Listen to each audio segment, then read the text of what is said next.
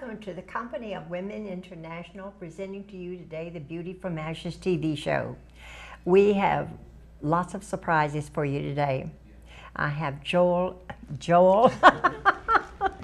You know I have been trying to call him Joel now for months, and so we're not going to settle there. It's Rifle Scudder, and I want him to introduce his two friends that he has brought, and we have got an interesting story to hear from these young men. So, Rifle? Take it away, right. Yeah. On my left here we have Arten. We just call him, if people can't remember the name, he just says it's okay to call him Bertha Tim. can't remember his name. Yeah, so Arten over here.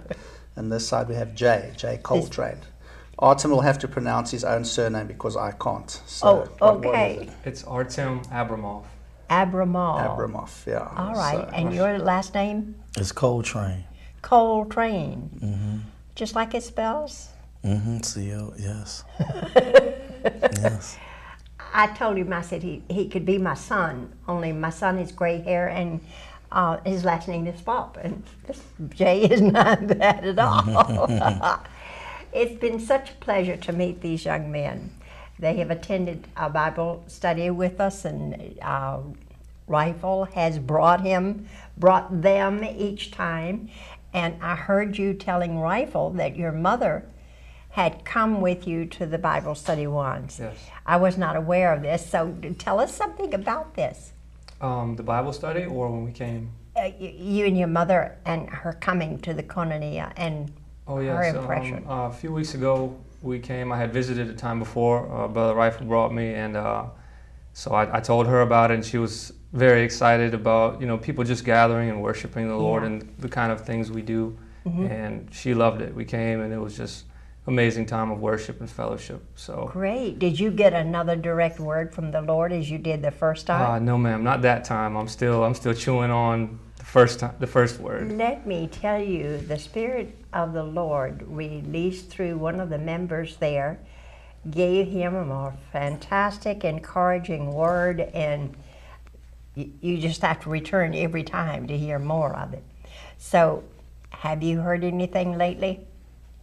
Or are they keeping it a secret from you? No, my first time that I went, to the house and to the meeting, I received the word of prophecy over me. Okay. And I'm still eating mine. I'm still chewing it and letting it avail and just trying to be obedient to thus saith the Lord. I've always remembered from the time that, from the time that I was told that you reach for your destiny by using the prophetic word that you get from the Lord. The prophetic word is when the Lord is speaking to you of your future. And so it's a rhema word. It's a now word. And so whenever the Lord does give you a word like that, always keep that foremost in your mind so that you can constantly speak it and call your life to come in line with that word. It just has a lot of power, doesn't it? Yeah, definitely. Well, both of them, the very first time they went to the group, received a word, prophecy over them. That is really, really powerful. It was. So, yeah. I happened to have been there that night. I'm delighted. So it's amazing. The first time they went there, the Lord definitely spoke clearly about the future that He has for these two young men, and that He has great plans for them. Just Jeremiah 29:11, just all over them. I want you, please, Rifle, now to tell me how you got acquainted with them and how you all got here. Sure. As we did the previous program, the previous recording, we were speaking about different things that our church, Harvest Renewal, does. And one of the things is our prison ministry, which is called Rhema Interventions. So the Lord has opened doors for me to be able to go into the prisons and preach the word. It's what I do is I teach in a faith-based program. So the people who come to the class, now they he said, know. Preaching a faith-based.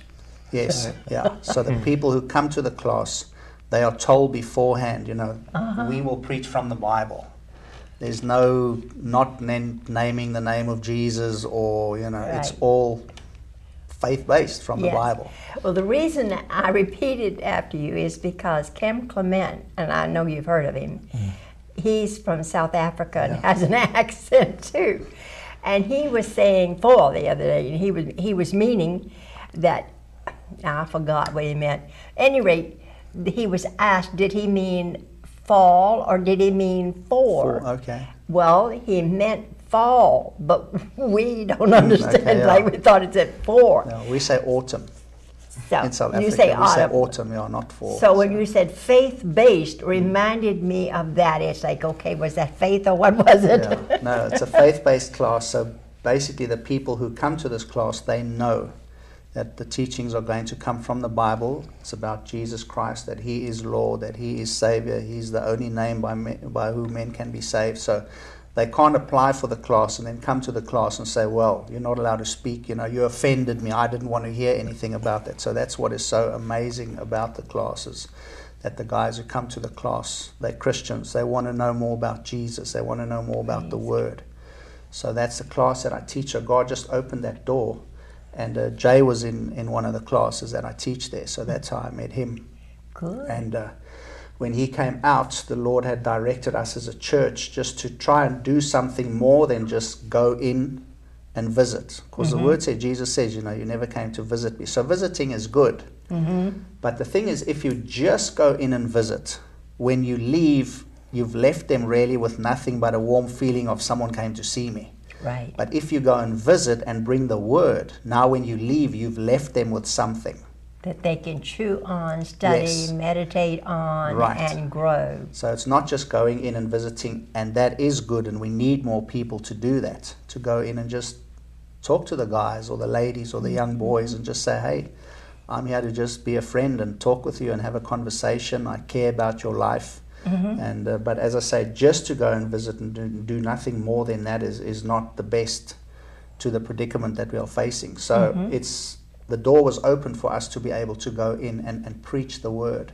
Right. So there are many volunteers that go in, and it's a great class. And we have people from different it's non-denominational, so we have people from different denominations, and the volunteers that go in, that's just what they do, is they volunteer their time, their effort, because they love and want to give back to the people who are locked up. You know, so many people throw them away, and so many people say, you deserve that, you do that, and so that's what you deserve. That is, you know, your lot in life. But I don't believe that's the gospel of grace. No, So I God don't has believe it opened the is door either. for us to go in, and so it's amazing. So that's how I met Jay. And Arton was also, he was with Jay in the prison. They actually, I think they bunked together, is that right? We're in a cell together. Yeah, we were. So when they came out, Arton came to the church, and I met him through that, and he's been coming out to the church, and as you've heard now, his mom comes out and so on. And remember we spoke last time about the healing rooms on a Monday. Arton and his mom, they've joined the healing room team. Don't you love that? Yes. So they pray for people. Jay is there every Monday, so they're really involved in the life of the church, not just going on a Sunday, warming a pew and then going home. This is really seeking after God and bringing His kingdom, as Jesus told us to pray, you know, as it is in heaven, here on earth. So what you are doing is discipling and enabling them to grow in the Word and find God's will for their lives. Not only that, but to use what they have read in the Scripture. And I think we lose it when we don't have a chance to use it. Definitely, yeah. You have that saying, use it or lose it. You know, so revelation that we get, so many people are asking God for more. I want more revelation. Show me more, give me more. But we're not using the revelation that we have. But I think that's the reason they're asking for more. They're wanting more understanding, and they're saying they want more revelation. But you're doing actually what it is that they desire.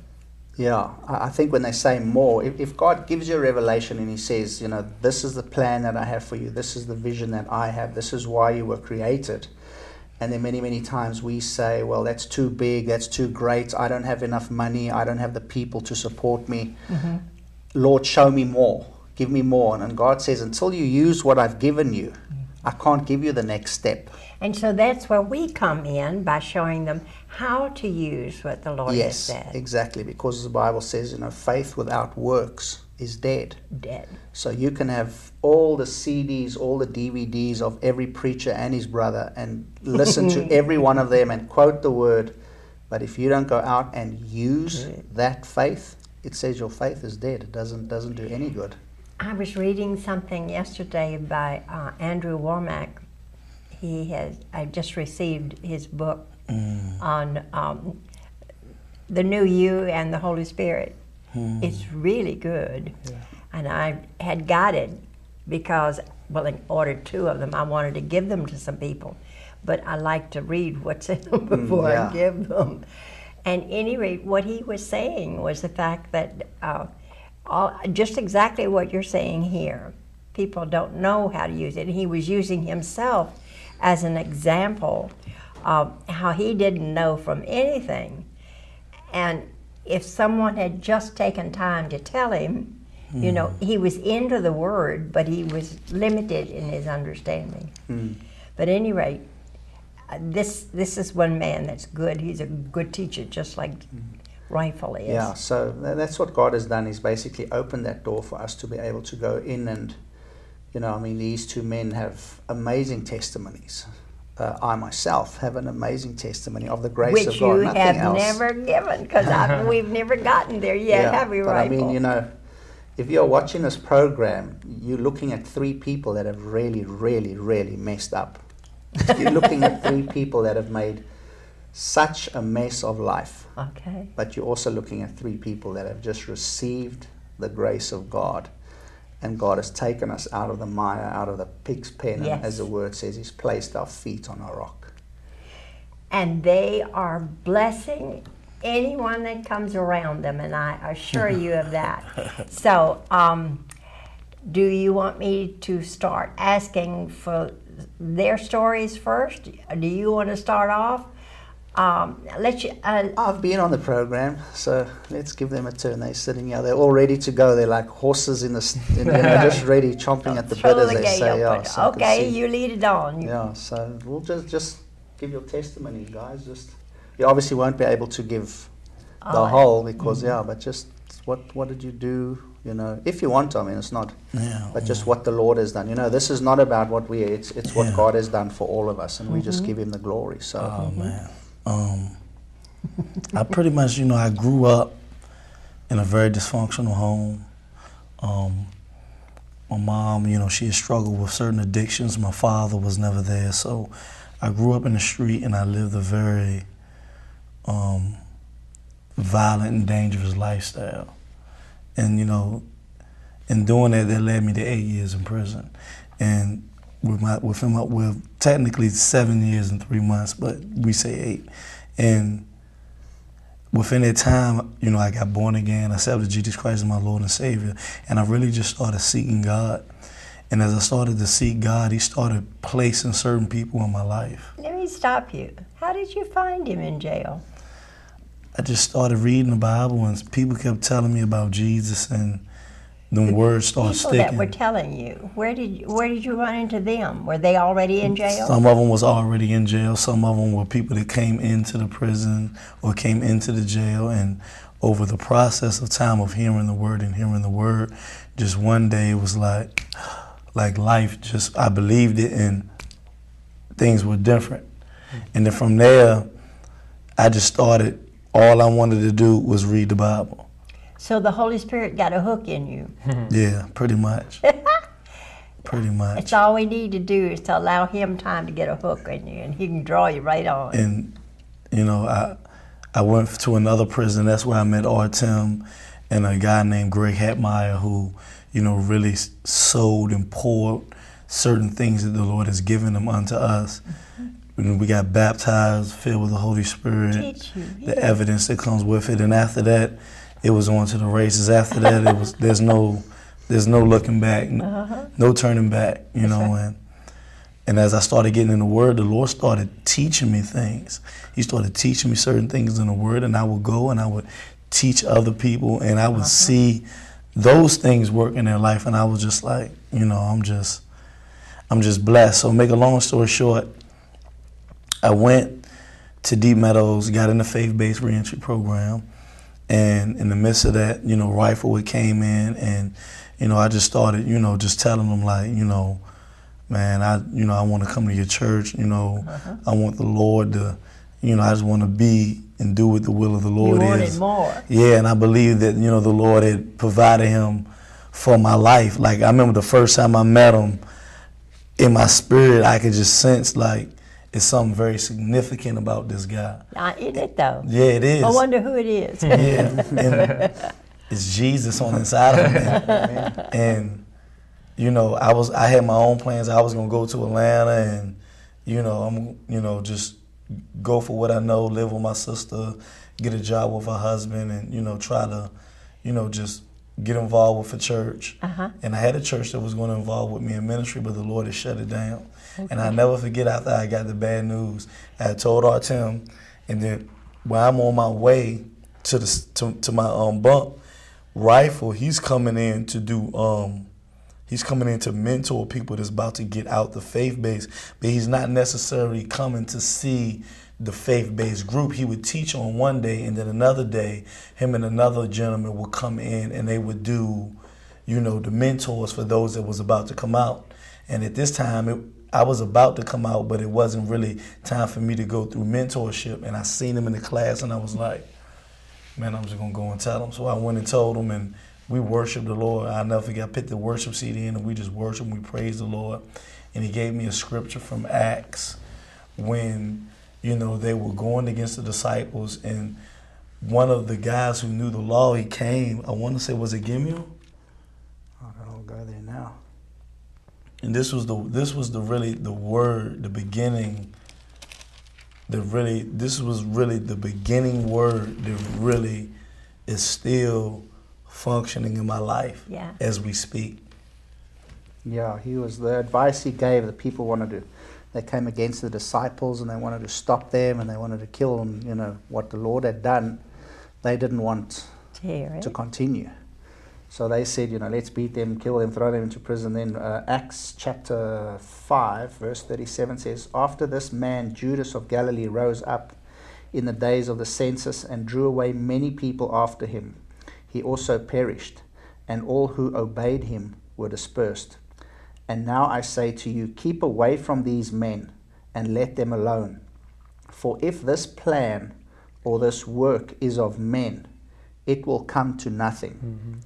But if it is of God, you cannot overthrow it, lest you even found yourself to fight against God. Fight against God. So that's just the verse I had for Jay when he came. He said, man, my whole plan to go home is, it's fallen down. I can't go. You know, things are so bad. And I said, man, God has a plan. Yeah. So if this plan is not of God, let it be. If it is of God, it cannot be stopped. And you didn't know he had a plan for you. I didn't know this was the plan.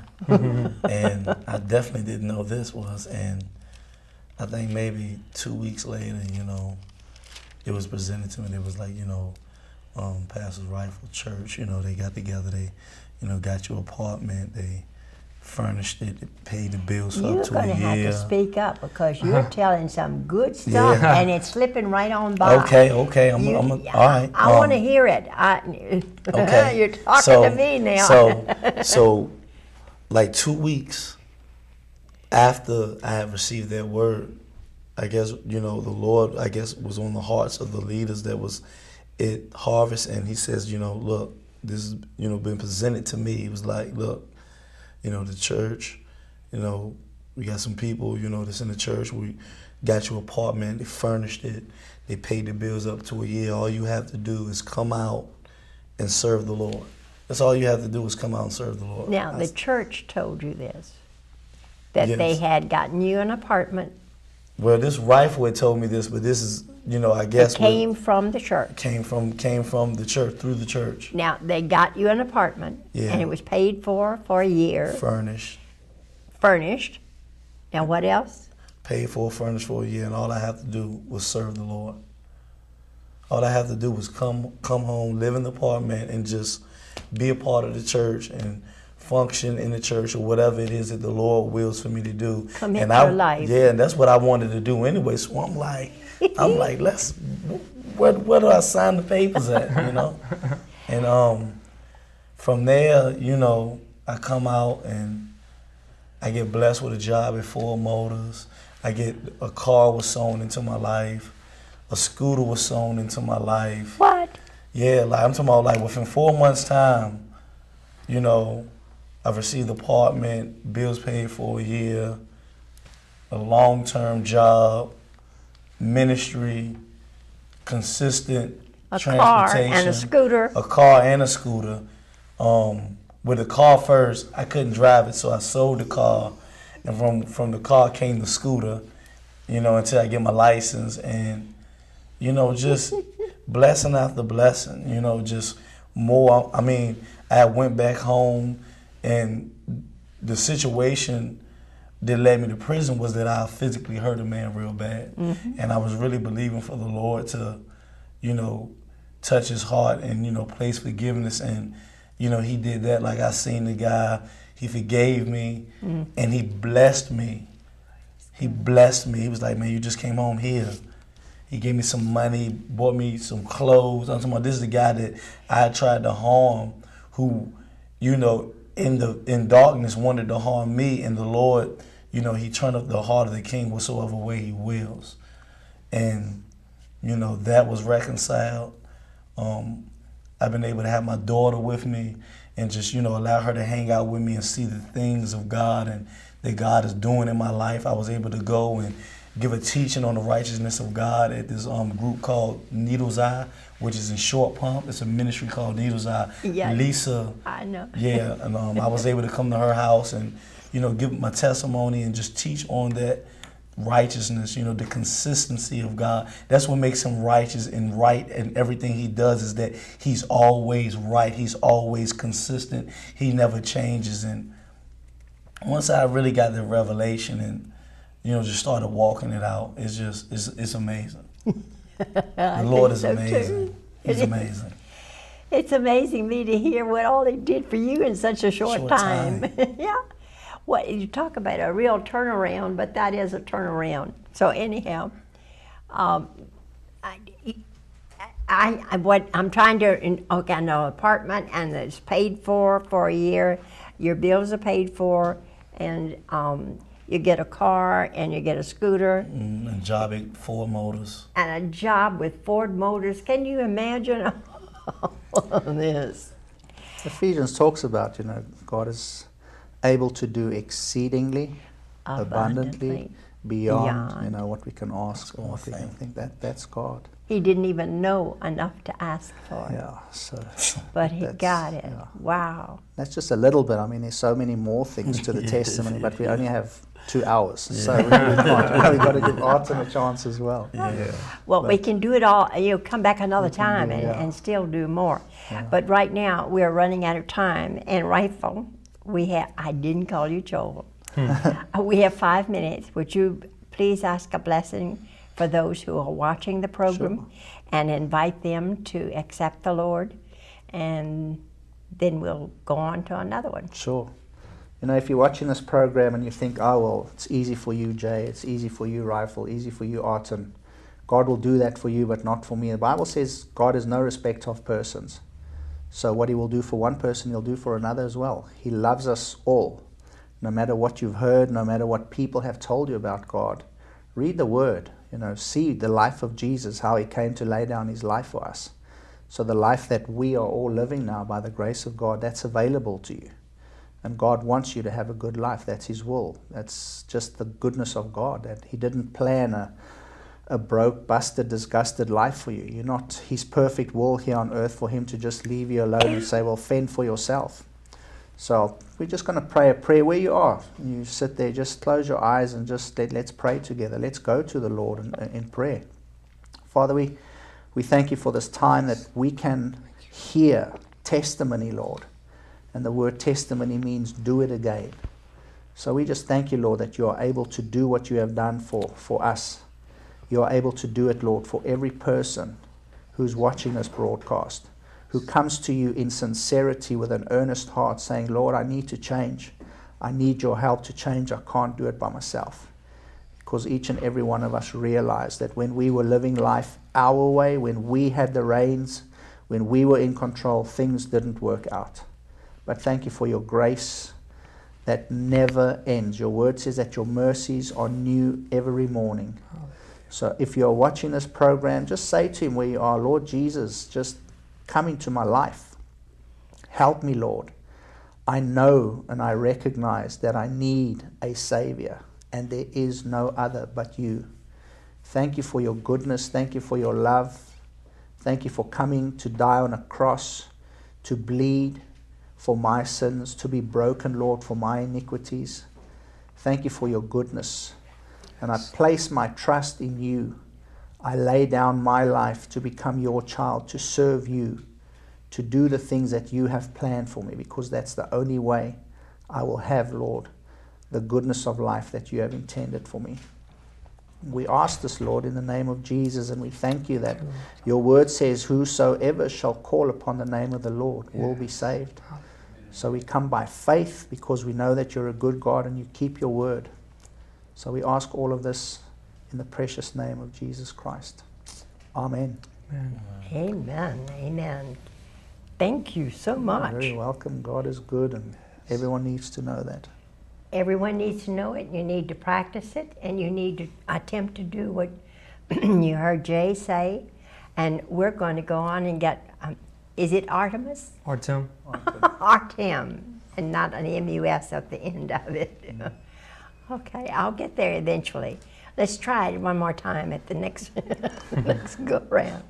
I am delighted that you all have been able to come today. Thank you so much. And I like your testimony. We're going to dig into that some more, but we're going to get Tim's message next. And then we'll have Joel or Rifle come up in the end. Oh, the Holy Spirit, I really don't understand. You must be a lot like Joel, where he's concerned. No idea, but praise God, the same Holy Spirit that he prophesied about is the Holy Spirit working in and through me, so there's definitely something there. Definitely something, because it's been a long time that I've been struggling with calling you Joel. But we want you to know what is going on, and I want you to understand that Rifle is going to be helping with this program, and we are excited about what is coming forth. And we just bless you and ask that you receive the Lord so that you can enjoy some of the blessings that he is bestowing upon the rest of us simply by knowing him. We love you and see you next week.